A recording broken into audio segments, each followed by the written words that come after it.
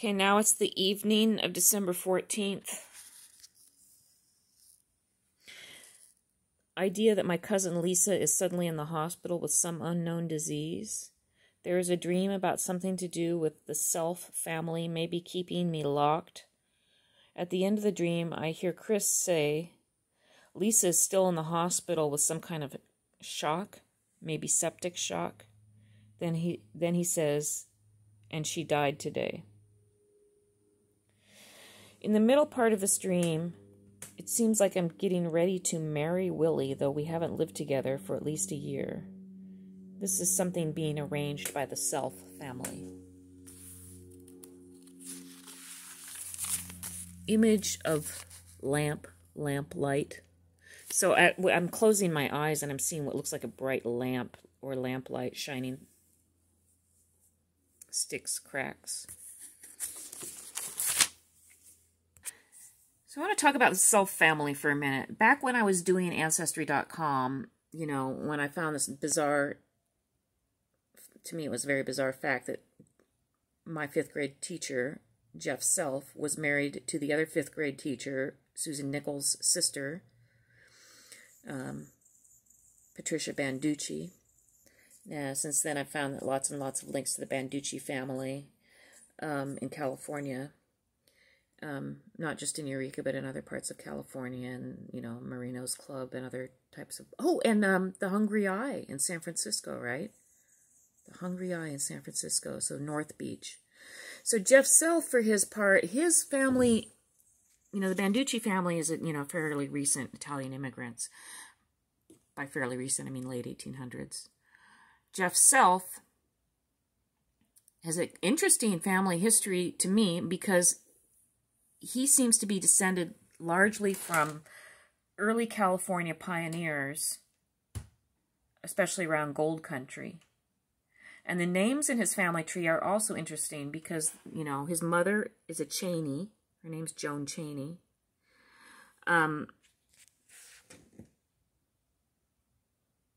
Father has names like Lynch and Rice in his family tree. So Rice is a significant name here, especially with regards to medical manipulations. And Guthrie, Erica Schlager worked at the Guthrie Theater in Minneapolis.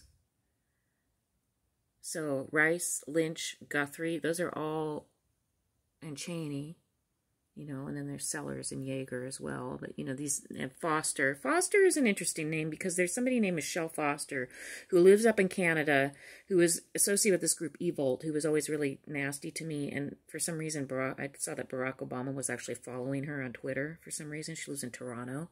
I mean, what's up with that? I mean, given Obama follows a lot of people on Twitter, but it's not like he was following me on Twitter or anything, even when I was following him.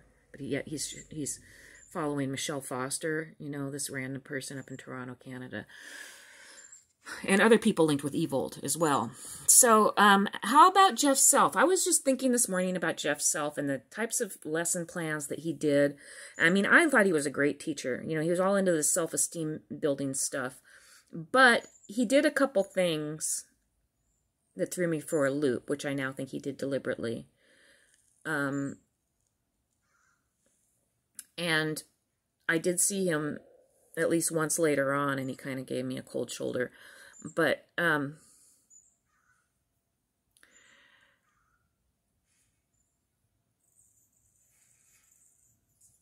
when I was first researching MKUltra and reading different stuff about MKUltra online, now given I now know that a lot of stuff is disinformation, so, you know, it's weird. When you find out a new piece of information, you have to kind of go back and sift through all the old things that you've already established in your head and figure out if it still fits into your what you now understand.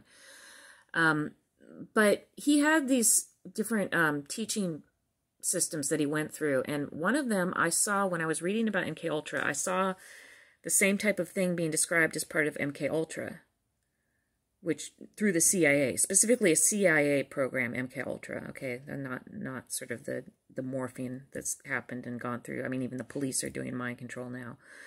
I wish I could remember what, but I feel like that memory has been edited or something, because all of a sudden now I can't remember any of this. I just remember that sort of aha moment. Now, this was years ago, and years before I knew anything weird was going on with me, years before I understood that MKUltra had anything to do with my own life. It was just something I noticed in passing. But my suspicion is, you know, especially with these names Rice linked in here, that his family's linked with underground activities having to do with medicine, like MKUltra. Another thing about this particular family line, so some of these family members, okay, so this guy, Cornelius Jaeger, died in 1895 in Fresno.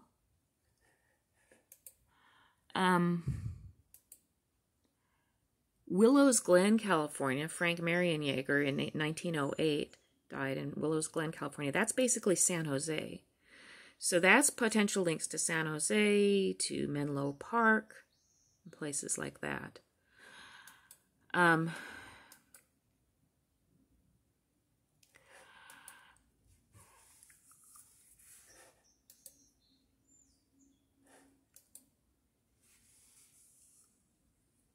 In Chris's family, Chris's great-great-grandfather is linked both to the Longview, Washington area and to Northern California, either Salinas or Salida or both. But when he died, his obituary is strange. Like, it doesn't mention family members that I would expect it to mention, for example, his wife and some of his kids. So there's something strange about him. His name was James Newman. Was he estranged from part of his family? Or was the obituary simply written to obliterate part of his family? He too is described as a California pioneer. So another thing I did then is I, looked up Mr. Self on the white pages. And I saw that he has, it looks like a daughter named Kate Self, and guess where she lives? Ladd's Addition, Portland. In other words, she lives, just a few steps away from where my daughter attended elementary school. And before that, she was living in Corvallis. Where's Corvallis? Corvallis is where Courtney Love is from, where Courtney Love's mother still lives. Courtney Love's mother, again, being a psychologist or psychiatrist, one of those things.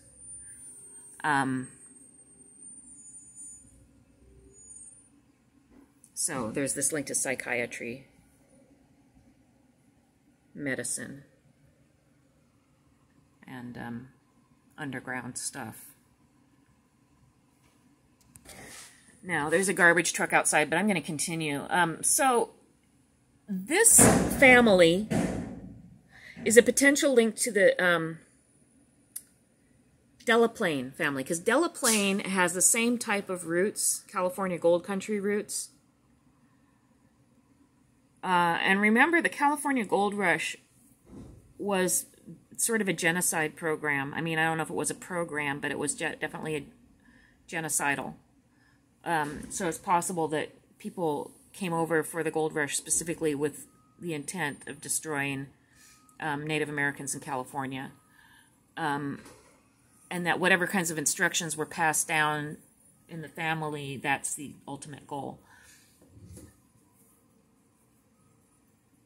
So Delaplane is potentially linked to Self through a few different ways. Stanton Delaplane was very closely linked to North Beach, San Francisco. That's where CIA did their Operation Midnight Climax, kicked off the, flower power. I think the CIA kicked off flower power. Maybe that's why I got that, you're so vicious, you hit me with a flower. And that flower game that people say are linked with the Nazis that were brought over, where, she loves me not. There is more than one person that has claimed that they made children do the flower game, and if they landed on she loves me not, the child would be killed in front of other children in order to traumatize the other children. That the CIA went so heavy into this trauma-based mind control, they were killing children in front of other children in order to create this trauma. They still do it, but it's done, they make it look like accidents or diseases now. So they're not just children, but I mean, family members. And by they, I don't necessarily mean the CIA, but maybe.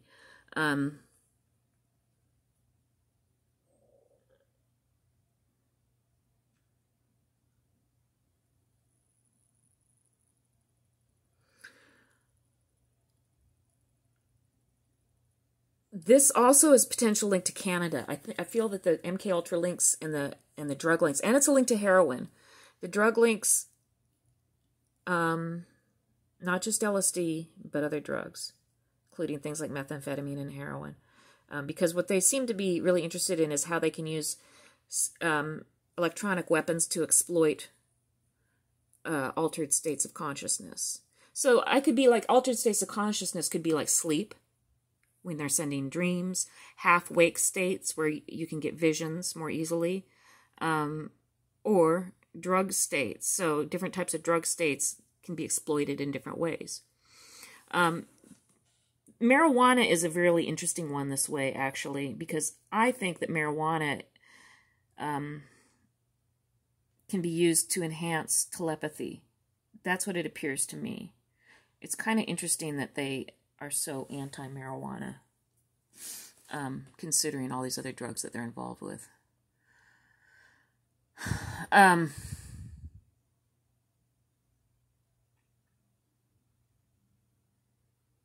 But the thing about this is this part of California was also marijuana growing country too. So, you know, all these, where do you untangle the threads? Where does one thread start and the other thread end? Or, you know, that's the question I have. But the whole thing with North Beach, Stanton Delaplane, California Gold Country,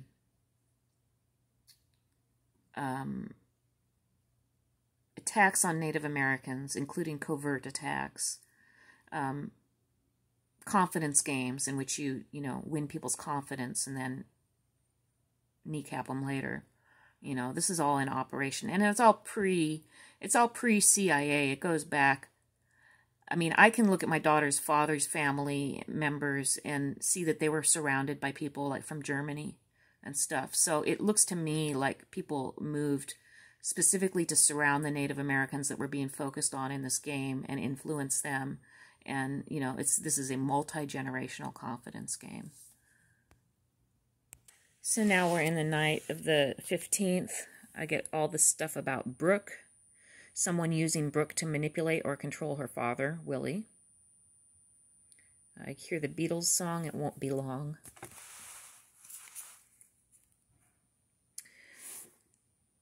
This concept comes to me about Cobain being forced to suicide while he was seeking divorce from Courtney. You know, that is actually important. At the first, I didn't think necessarily that, you know, because everybody was saying, it's interesting because of this misdirection that's been going on. Oh, Courtney killed Kurt because she didn't want him to divorce her and she wanted to, you know, I mean, I guess that's a plausible motive.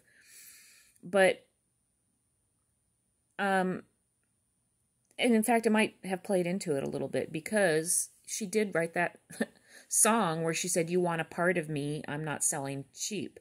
So there's this double meaning of a part. You want to get rid of me, I'm not selling cheap. And this is also relevant to my situation because I want to get rid of Courtney out of the sky above me because Courtney is not going to help me. She's only going to just traffic off my ass, right? She's going to say, well, how much are you going to pay me to do this? Or how much are you going to pay me to do that? Or what are you going to give me to do this? Or what are you going to give me to do that? That's what she's going to do. She's going to negotiate as long as she's permitted to negotiate. And if she shouldn't be permitted, she shouldn't even be there.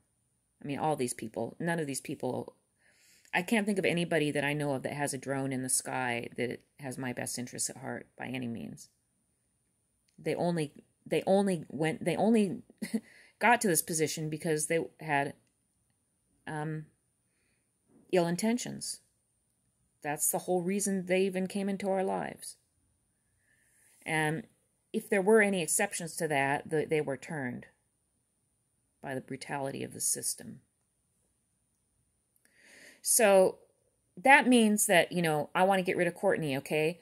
That puts me and my daughter and Chris and everybody in danger as long as she's weaponized. So how do I de-weaponize her? And this whole thing that went on with Mary Lou Lord, I'm going to try to respect her wishes as much as possible, but I think Courtney instigated that with mind control.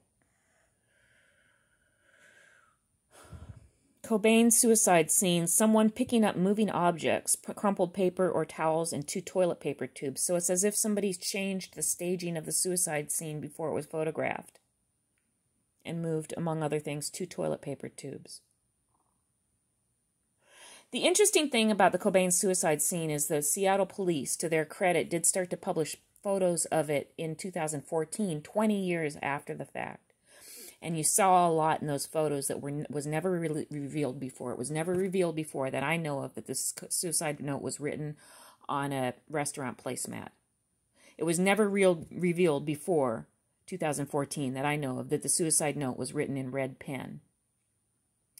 It was never revealed before 2014 that I know of that he burned a hole through the suicide note with a cigarette and fixed it to a potted plant with a red pen. And so on. There are other things that were described, but those things I never heard described or saw before 2014.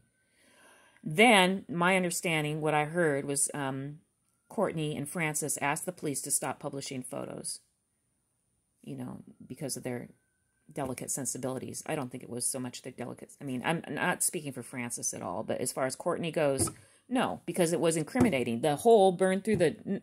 When I first saw the hole burn through the suicide note, I thought that, okay, that hole could be referring to the same thing that Courtney named her band after, Hole, and this whole concept of the hole, not necessarily about Courtney herself, but now I think it's actually about Courtney herself.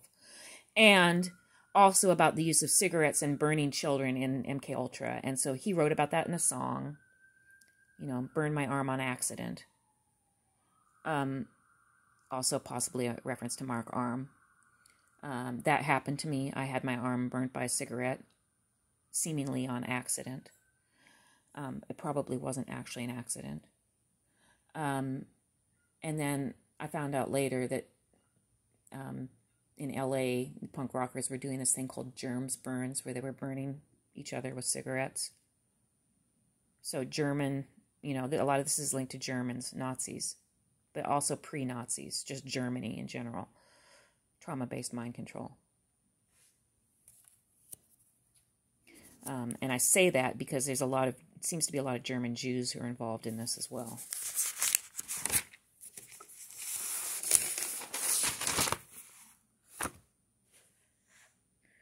Number 2 and number 6. Band coming out, animated discussion of their amps. Someone named Buckingham Taylor. Is there someone... Okay, I did not Google this. Is there someone really named Buckingham Taylor, or is this about somebody who killed somebody named Buckingham? There's a tailor called Buckingham Tailors in Buckingham, England. There's somebody writing about Lindsey Buckingham playing a Taylor guitar.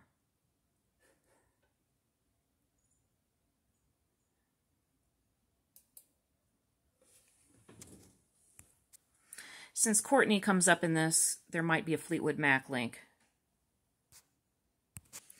Then I get DoorDash and DoorDash Pharmacy specifically.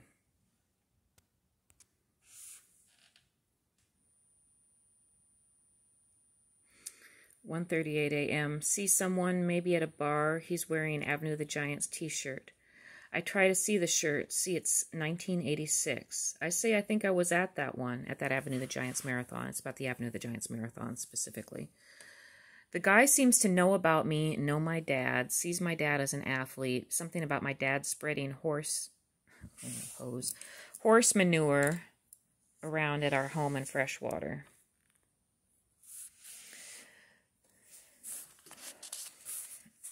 My dad was a marathon runner. My dad formed the Six Rivers Running Club with his running buddies, Six Rivers Running Club. They started the Avenue of the Giants Marathon in 1971.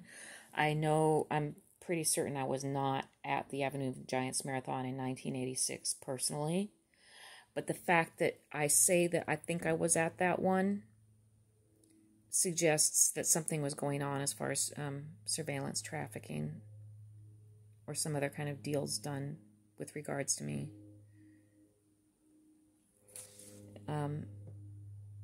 My dad would actually pick up the horse manure and compost it rather than spreading it around, but this is probably a metaphor for something.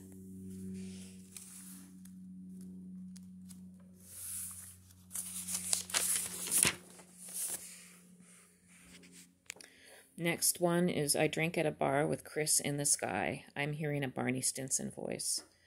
There's some kind of link to the Dandy Warhols.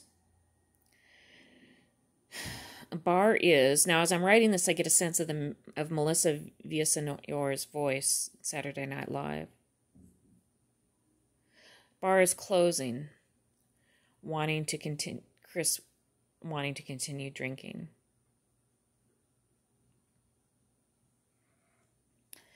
I have one drink. They want me to drive them to this place that serves dessert drinks. I have a trailer on my vehicle. Seems like I have to take the trailer off to drive anybody anywhere. If I drove them to this place far away, I'd have to drive them back, then drive them home. Chris is sort of like Barney Stinson here. He's not taking no for an answer. In other words, I'm trying to say, no, I can't really do this. And he's just acting like he doesn't even hear me. Like, no is not even an option. Walking out of the bar, I'm carrying a glass of water. And it really doesn't seem like Chris at this point. It's more like Barney Stinson, this character in How I Met Your Mother. So Barney Stinson is a character. He's a womanizer type character. He always dresses in suits.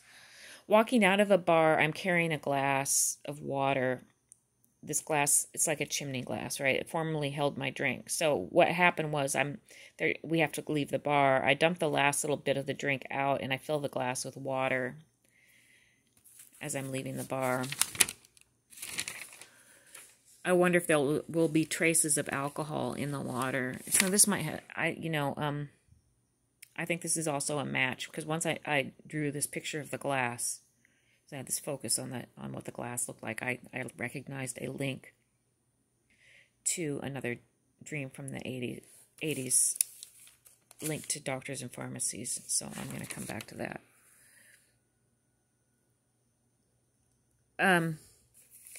As far as this goes, this really brings back a memory of when I first met Chris, when he was interested in me romantically, but before we were going out.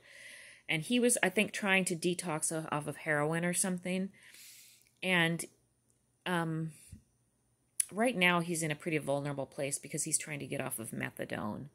And alcohol seems to be a gateway drug for him.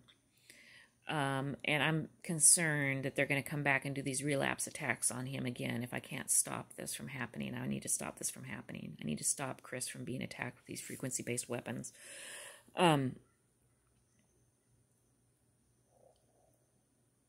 But at this time, he was detoxing off of heroin, and he was at this bar drinking, and this was in 2009, and it was called the Matador.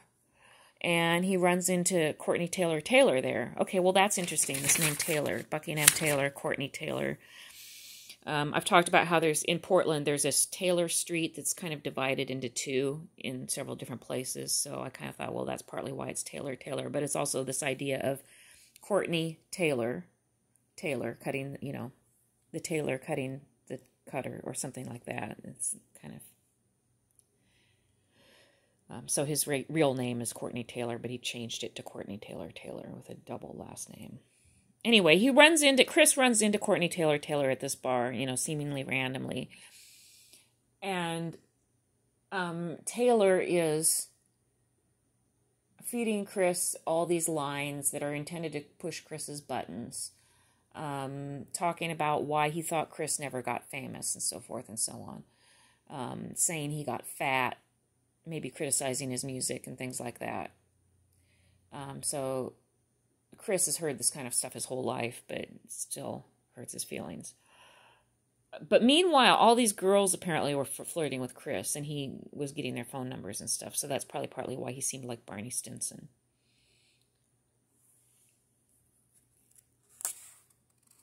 So there's this idea of being concerned about driving after you're drinking, being asked to drive to another location where people are going to want to continue to drink, people who are pushy and not taking no for an answer and things like that. So I think this is a suggestion that that incident at the Matador was a setup, both probably with Courtney, who I think is, you know, highly involved in surveillance. The only way that the Dandy Warhols could have possibly gotten anywhere, and I'm not saying that they're not talented, but the only way any band from Portland could have possibly gone anywhere would be to compromise themselves into this system tremendously. This is just the only way. I mean, it's actually shocking that the Dandy Warhols made it as far as they did, because there was such a blacklist over all of Portland in order to simply bury Chris. But this was a little, you know, this was after the death of Cobain that the Dandy Warhols became known.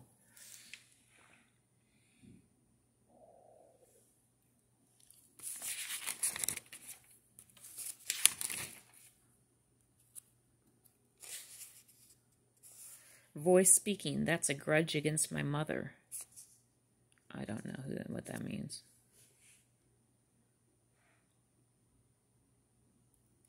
Four-track demos, recording from a 4-track onto a tape, Sense of Dogfish Studios in the Fire. It was in 92 or 93.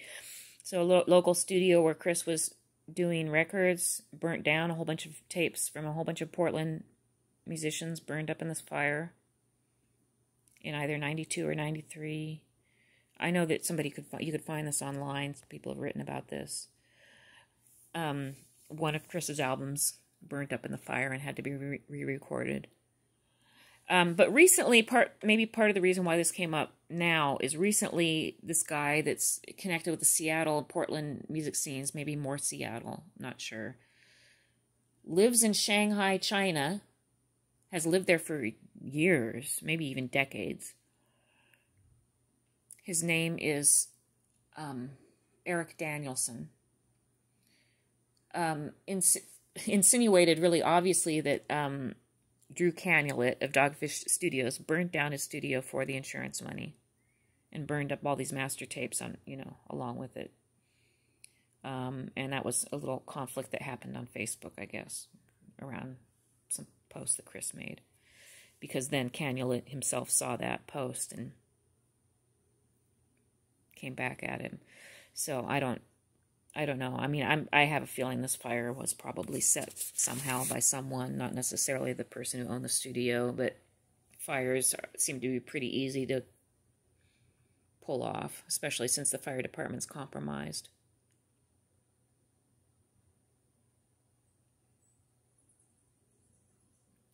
Water feature near me, heart-shaped. There's nowhere to go. Something about imitating Barbara Eden characters like Jeannie. Number 5, Flivver, Honolulu. I don't know where Jeannie takes place. The guy that she's, you know, her master is supposed to be an astronaut.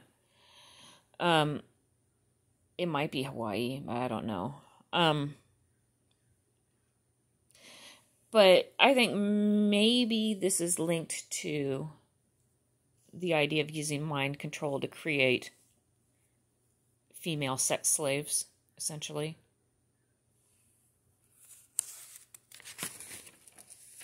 You know, fulfill male fantasies. Male dancers wearing pink. So it's like a big production, dance production, like Busby Berkeley style, houses in pink.